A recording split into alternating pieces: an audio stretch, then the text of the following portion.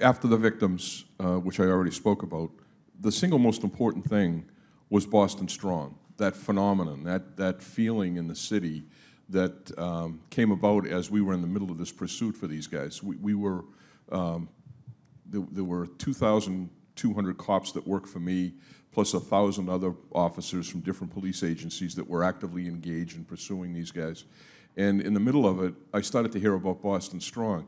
And when we shut the city down, and everybody did exactly what we asked them to do, when we went to social media and crowdsourced, for the first time in history, we crowdsourced photographs and videos from people that might have been at the scene and asked them for their help. For the first time, people came forward and helped us with all of these things that we asked for.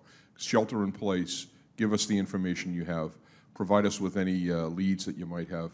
It was an incredible feeling. I wanted to get that Boston Strong feeling in there, and these guys nailed it.